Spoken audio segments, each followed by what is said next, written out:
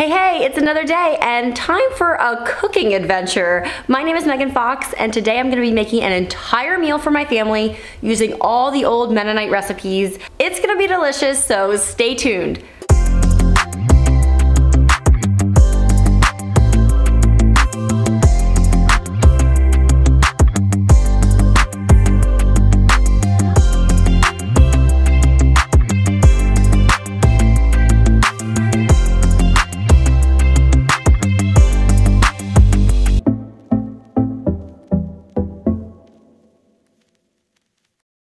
Now, Mennonite style recipes are great, even for beginners, because they just take simple, basic ingredients, not a ton of different spices and stuff. But I would say the hardest part of a traditional Mennonite meal is just simply all the options. Now, I did grow up as a Mennonite. I am a Mennonite, goodness, but I usually just cook like a meat and a vegetable most of the time. But traditionally, Mennonite meals have so many courses. Now, Mennonite communities were traditionally farming communities, and so they worked hard, so they also ate really good. I know you probably all heard of the Mennonite work ethic and how we work really hard, but who's to say it might not just be because of all the good food that we eat. So today I'm gonna make a full meal with all the trimmings, but feel free to pick and choose just the ones that you wanna make or add to your meal plan for the week. Or this would also make a great Easter meal, which is why I decided to post this today. Now, I did want to say that if the format of this video feels a little bit different, I lost some audio footage. Oh, I was so sad. So I had to refilm parts of it. But this video is going to be a good one, and make sure you stick around to the end to see what my family thinks and to see if I actually pulled it off. So the first thing that we're gonna do is get a ham in the oven, and I based this recipe off of the recipe I found in the Mennonite cookbook. This is a great traditional recipe book if you're looking for something that has like all the old classics in it. I can try to link it below for you, and I will also put all the recipes, like my versions of them, down below in the description box. There'll be a link that takes you to my website where you can find all the nice free printables for you, because one thing about Mennonite cookbooks is sometimes they assume that we're all great cooks and we don't need all the little different instructions, and that's not always the case. So anyway, I'm gonna get this ham in the oven and then we'll move on to the next thing.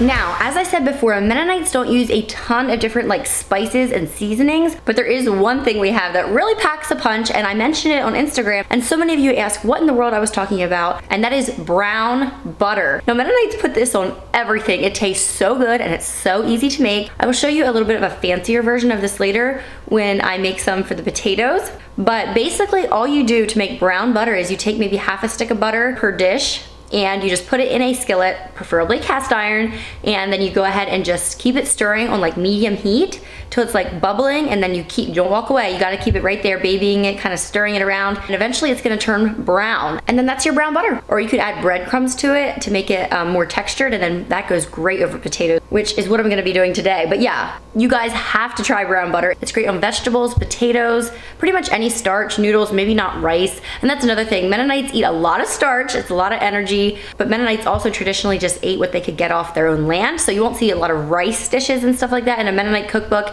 It's more like the things they were growing in their own garden or raising their own livestock, things like that. So definitely try out the brown butter, at least on something this week. So good, and butter's not bad for you. Now, every good Mennonite cook knows that you have to work ahead if you want to make an impressive meal like this. So let's jump to yesterday when I made the pie and the deviled eggs. So nothing says Mennonite classic like red beet eggs or deviled eggs. And since it's springtime and Easter season, I thought we would go with the deviled eggs today. They're so good, a personal favorite, just creamy and delicious, and a really pretty thing to set on your table. So the way that I hard boil my eggs is I put my eggs in a kettle, cover them with water, and then I bring them to a boil.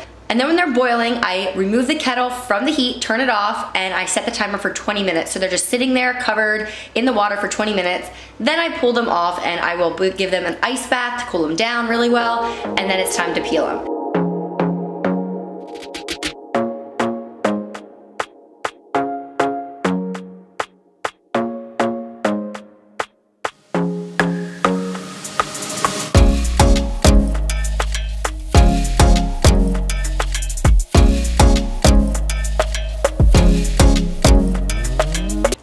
comes the fun part, part where you slice each egg in half and you take out the yolks and put them together in a bowl. And then I'm gonna add a few delicious ingredients to bring these over the top, make them creamy and amazing.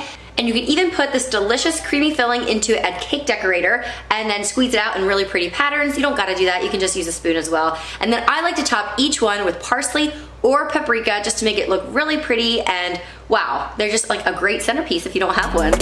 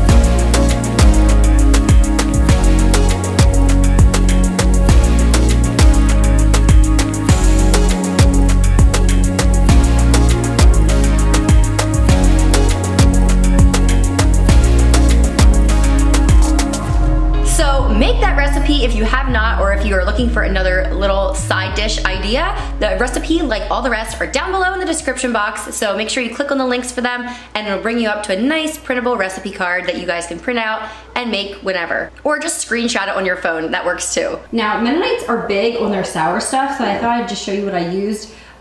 We always would have on my mom's side of the family the manzanilla olives stuffed with like the red pimentos. They were always like devoured.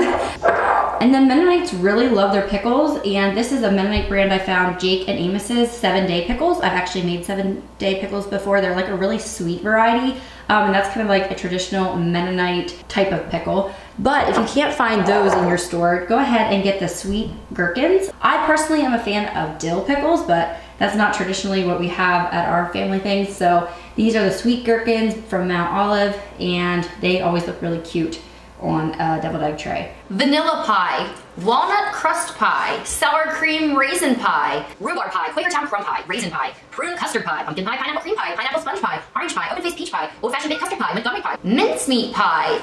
It is safe to say that the Mennonite housewife is the perfecter of pies, and there are some really unique ones here in my Mennonite cookbook, but today we're gonna stick to an old classic, and in my opinion, one of the best, shoo-fly pie. The tradition is that this pie got its name because the wives would set the pies on the windowsills to cool, and then the flies would come and they would have to shoo away the flies. Shoo-fly, shoo-fly, hence the name. So today we're making shoo-fly pie, which is one of my husband's absolute favorites, and the key is to get king syrup. It has the best flavor, it doesn't have such a strong molasses taste, and you are going to love this. So this pie is gonna look super impressive because of the layers that are in it, but do not let that fool you. It is super easy and super fun to make. This is something you can make as a family if you have some children that are wanting to learn to bake. I have a really simple, easy pie crust recipe that throws together really quickly.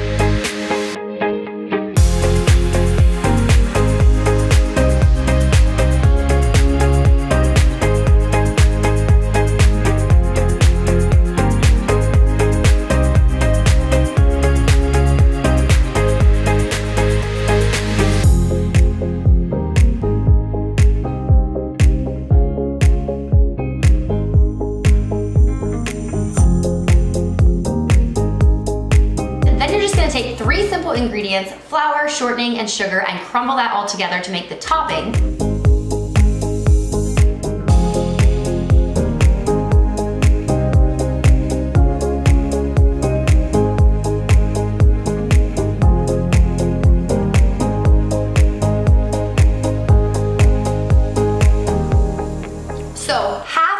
Crumb mixture is gonna go in the bottom of your pan. Then you're gonna make a delicious molasses. I'm not a molasses girl, but trust me, this is super good. You're gonna make this molasses gooey layer right there in the middle. Then you top that with more of the crumbs. So pretty, so delicious.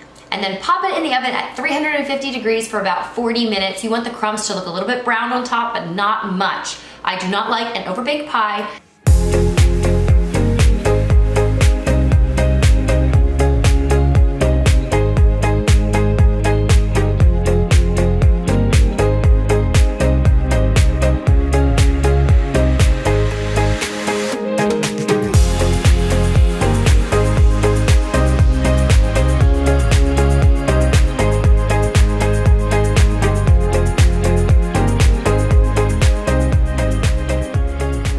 If you want to serve it the Mennonite way, you gotta put a scoop of vanilla ice cream on there, and wow, out of this world delicious. I made 2 pies, I put one in the freezer for later, and I can't wait to surprise my husband with this one.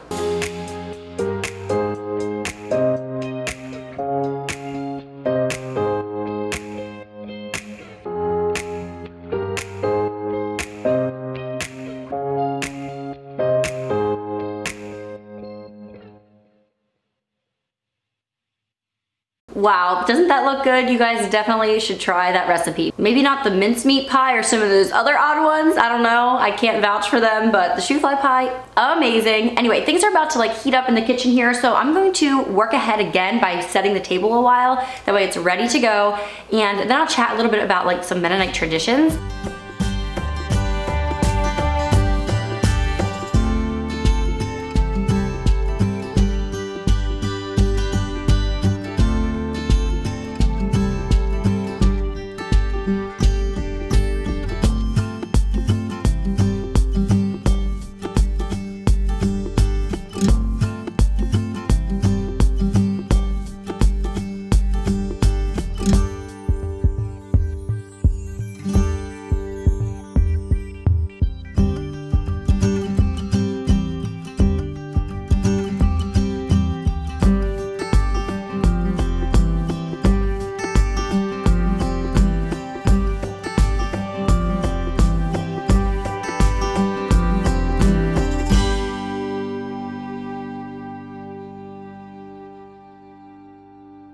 It always feels really good if you can get the table set ahead of time, because in a little bit I'm gonna have like 4 burners going in the oven, and it's just gonna be a circus, I'm sure.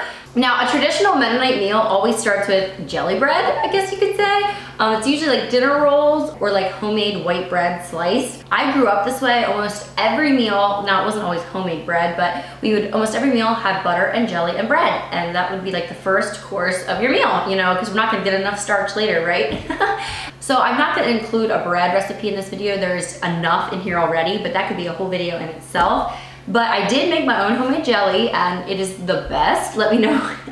Let me know if you want me to include it in a video here in June, because that's usually when I make my strawberry jelly. But it's not really a Mennonite recipe. It's literally super, super simple, like 2 ingredients.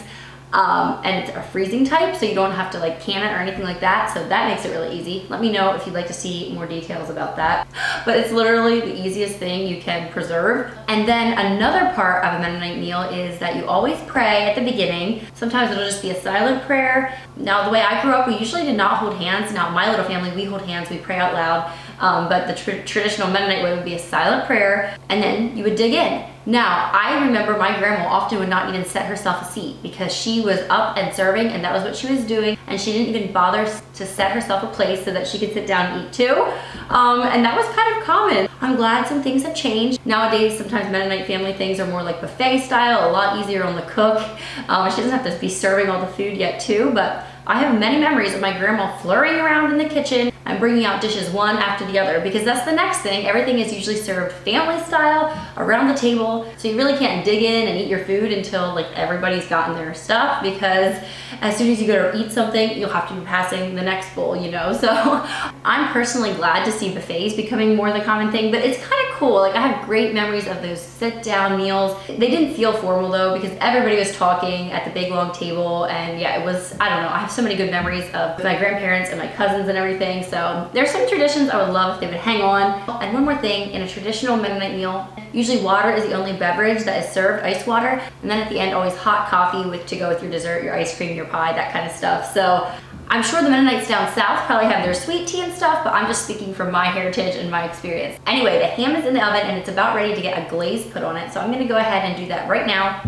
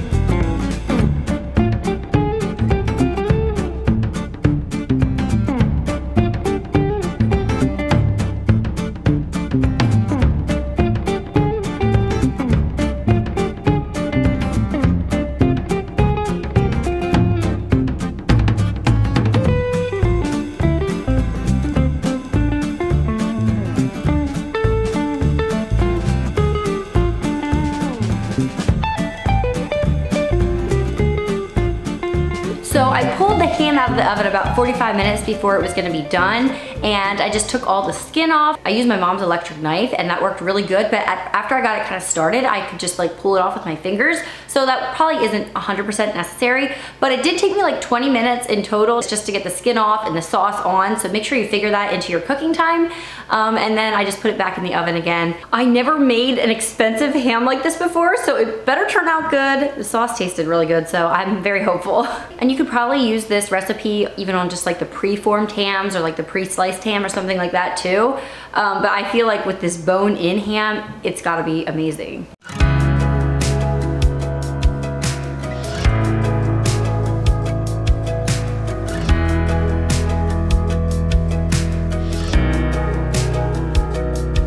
Okay, we are about 30 minutes out from supper time and the stove is filling up. Next, I'm going to put some new potatoes in a kettle on the stove, and I'm gonna cook these up, get them nice and soft, leave the skins on, and then we're gonna make some amazing brown butter crumbs for them and sprinkle some parsley on the top. Now, I did not grow these myself. They came from the grocery store, but I remember my mom would make these and we'd sit down to the table and she'd say, now look around. Everything that you're eating today came from our farm. You know, we have the green beans here, we have the new potatoes, and you know, and here's the beef from our cow. And I just know she always took great satisfaction and pride in that. And I think that would be such a good thing to pass on to my children if we had some land, you know, raise our own cow and stuff. But I still feel like we can get as close as possible by teaching them how to, you know, do some gardening and things like that, because it just feels so good to know you're eating things that you've provided, you know, on your own properties. Anyway, so for the brown butter crumbs, I'm just gonna brown the butter like normal, and then I'm gonna add the crumbs in at the very end and just like mix it all up till it's like this globby, clumpy mess.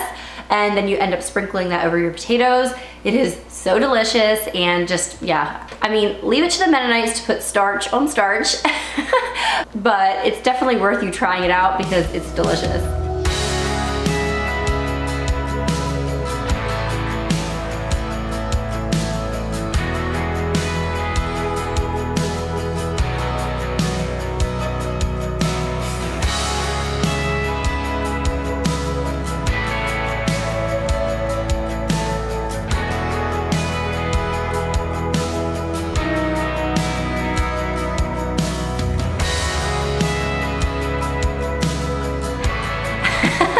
And you thought I was done with the starch. Well, no. Next I'm gonna put some noodles on to boil. Yes, the sign of a superior Mennonite meal is when they offer both potatoes and noodles. Yes, I can't believe it, but traditionally, Mennonites like their egg noodles, and you can find them all different places. Here's just like a wider curly egg noodle, but today I'm gonna be using the heimgemacht, goodness, it's even in German, noodles, homemade noodles here. And they're just like really thin and like shoestringy. They're gonna cook up really quickly and be super amazing with brown butter on them. But if you want like a traditional Mennonite noodle, just look for anything that says egg noodle on it and you'll be fine.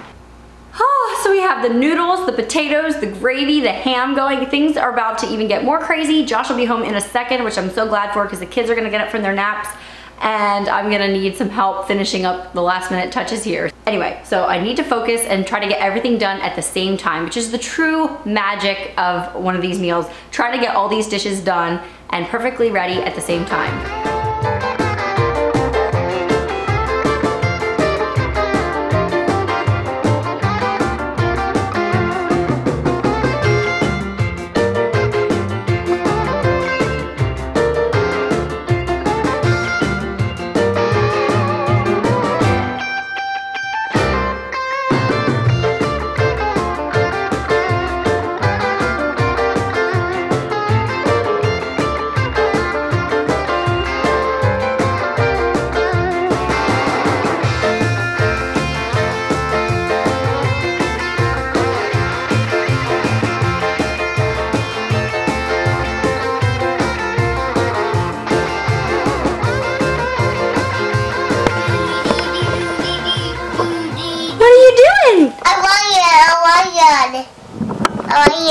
A lion. Oh yeah, I see. I wanted him to have a rainbow coat, and I figured that would look good with the clouds. I agree. It does look really good with the clouds.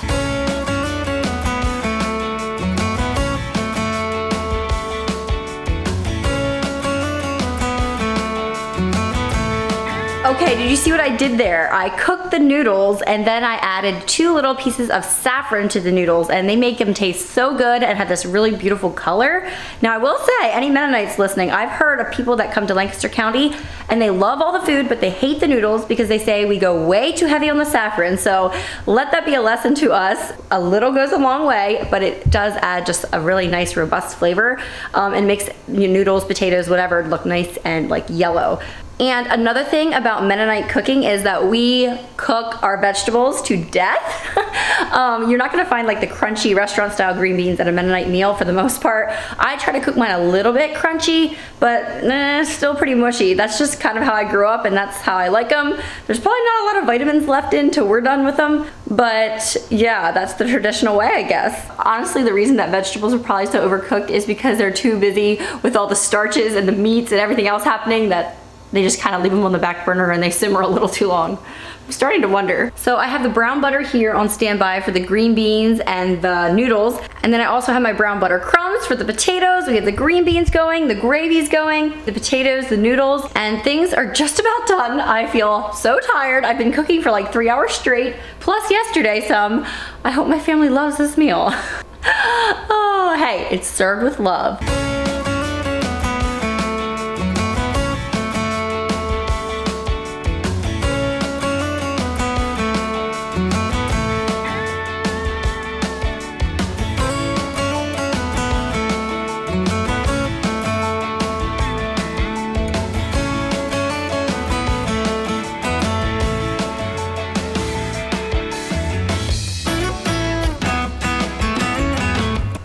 Okay, I'm about to carve up this ham here. I have no idea what I'm doing. I've never carved a ham before, but first time for everything, right? Looks kind of fun. It might not be pretty, but that shouldn't affect the taste, right?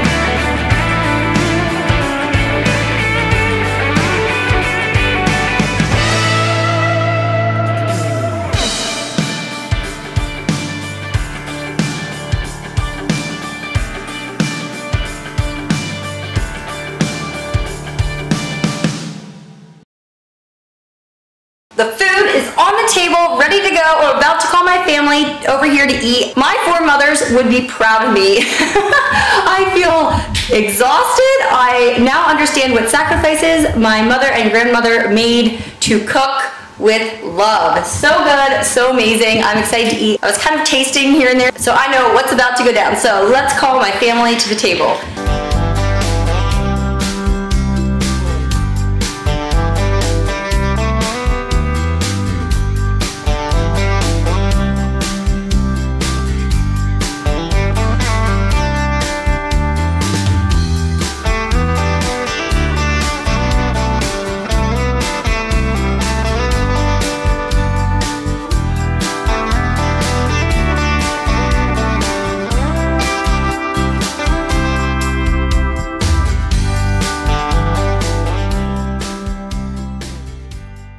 Okay, so I lost the footage for the conclusion, but till the night was done, I was very tired, but everything was so delicious. The ham was the highlight for sure. The kids went back for seconds and thirds. Josh loved it. I will say though, don't use any of that ham glaze to make your gravy. I did because I needed more liquid, and it just made the gravy taste like a little bit vinegary. The glaze is amazing on the ham, but don't use it to make the gravy. I would say that was the only mistake. Everything else was so delicious. I mean, and we're gonna be eating those leftovers for a long time because that ham was probably enough for at least 10 people. So that's always a good thing, right? Leftovers. Anyway, I hope you guys enjoyed this video. I hope you go try out some of these recipes, at least the brown butter. That will be life-changing, right? And I don't know how soon it's gonna be till I do this again. I think the hard part was just making all the different courses. I think if I would just made like a meat and a starch and a vegetable, it would have been a little bit easier, but then that's not the way that I grew up for Mennonite meals, you know? We always had all the sides and servings and stuff like that. Now, not every night or anything. Like my mom didn't always cook like that, but I'm talking like a real, like nice Sunday dinner, something like that. Sunday dinners traditionally were always our big meal of the week, and that's kind of what they would look like, honestly, most of the time, especially if we got invited away, you know, for a family thing or whatever. So yeah, very good food. A lot of burners going, a lot of dishes to wash at the end, but yeah, I hope you guys try out some of these. Anyway, I hope you guys enjoyed this video. Go make some of those recipes. They'll be linked down below, and let me know what else you'd like to see me feature in another cooking video in the future. I will see you in my next video, maybe this one here about make ahead breakfast, or how about this one that I posted last week? I think you guys would really enjoy that one too. Thanks for watching. Bye.